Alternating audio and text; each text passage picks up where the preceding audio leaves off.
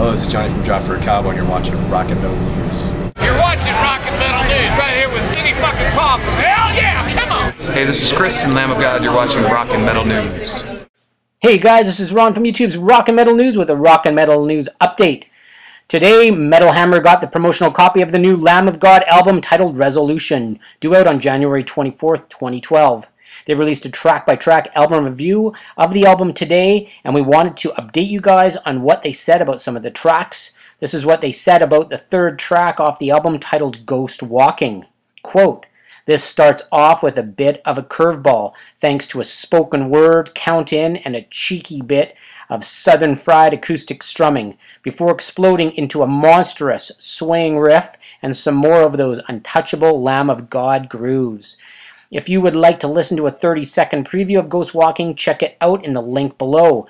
Thanks for tuning in, and we will have more Metal Hammer track reviews of the new Lamb of God album up soon, so please subscribe. Hey guys, this is Ron from YouTube's Rock and Metal News with a CD review of the new Opeth album called Heritage.